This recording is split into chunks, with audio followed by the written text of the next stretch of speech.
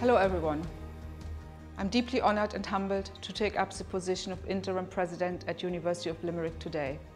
It truly is a privilege, and I will serve the university to the very best of my abilities.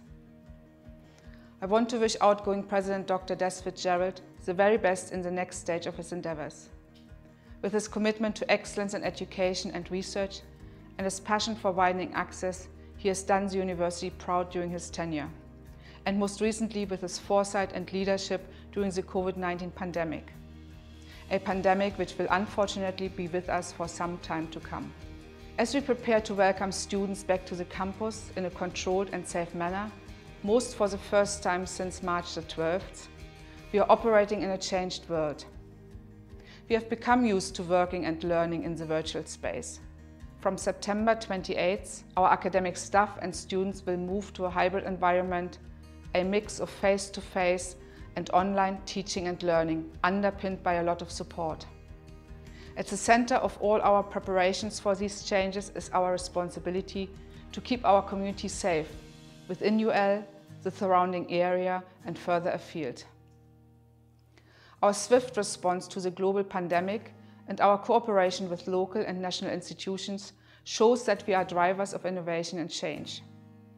This remains an exciting time for UL, a university that has a massive impact on the people of this region and beyond. We must continue to reach out into our communities and have greater engagement to take a leadership role in harnessing the full potential of this region and the city that we live, work and study in. This model of engaged citizenship will be at the heart of everything that I do as interim president. The university's motto is Agna Kunt Nif, wisdom for action.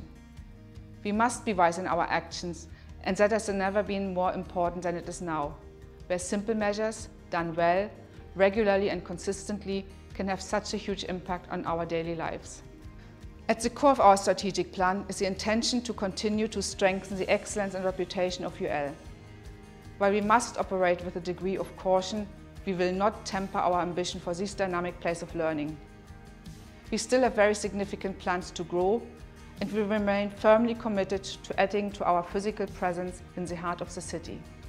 I will work with staff, students, the governing authority, our communities, stakeholders and government as we continue to develop UL as a center of learning, knowledge making and innovation.